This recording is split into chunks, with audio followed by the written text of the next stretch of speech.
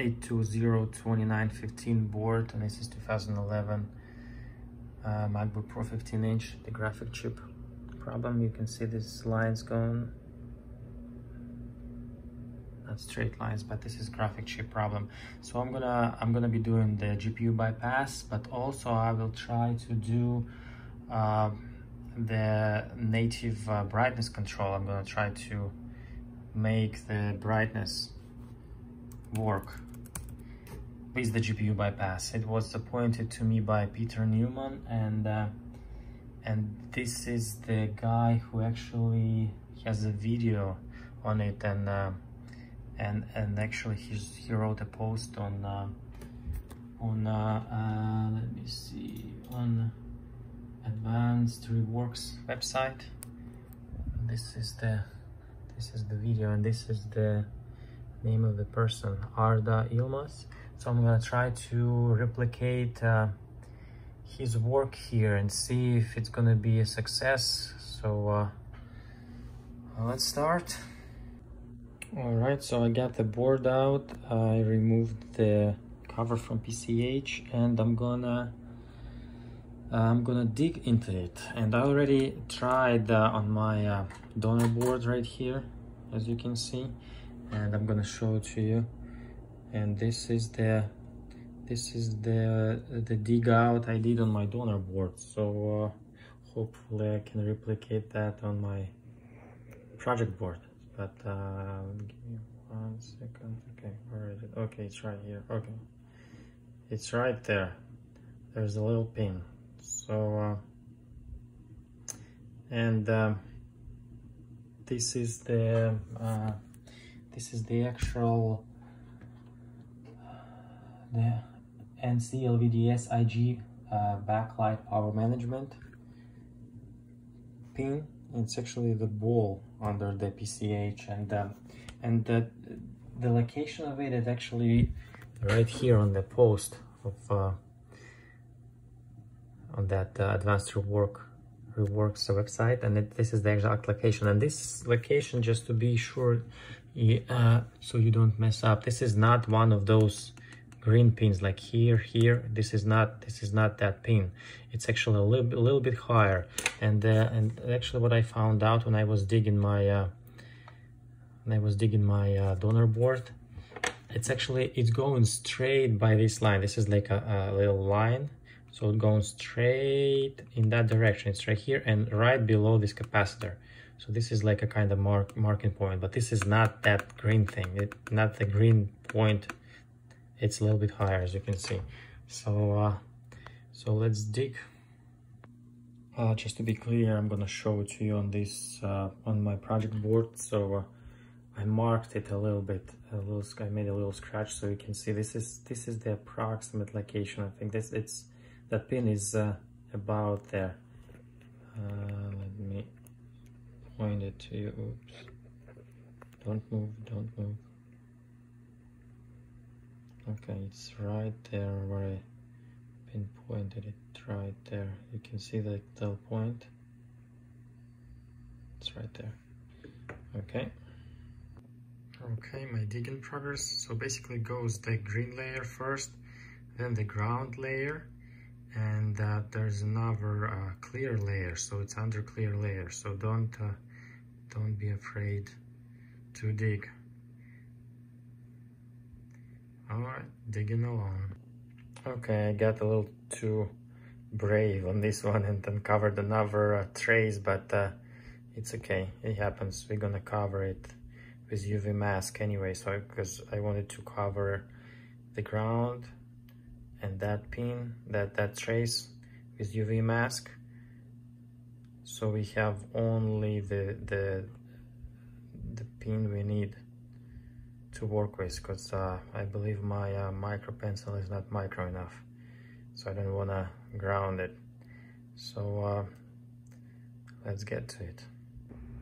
Okay guys, I had the contacts covered with UV mask, and the only disposed contact is the one we need, and I got it cured already, so it's ready to be soldered. And for this For this project, I'm going to be using this insulated wire. The iPhone wire actually is 0.02 millimeter. Let's see how it goes. Okay, so I ended up using the thicker wire just because I thought that that wire for the iPhone would be too fragile for this job. And basically I put UV mask to hold the wire in place in that position, cured it, and then cut the slot from the side of the pin, and I touched up the pin inside of that, the one we needed, and also the end of the wire. I touched the end of the wire with some solders. So moving along. Okay, after several tries I was able to make a solid connection with the point in the wire. It was not easy.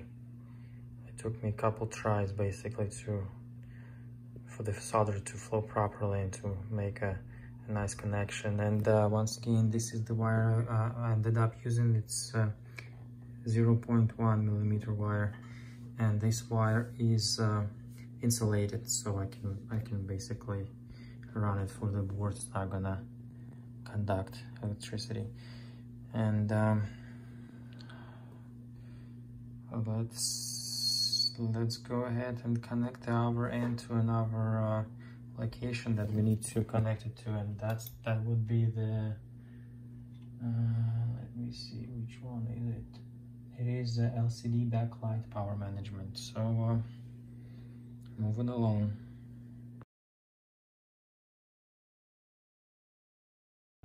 Okay, so I have the programmer connected, file loaded,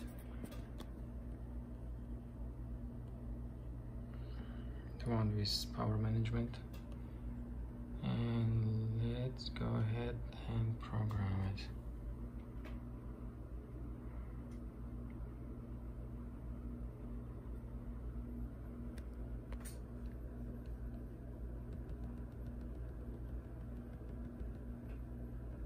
So it failed. Try again. So take the checksum mismatch.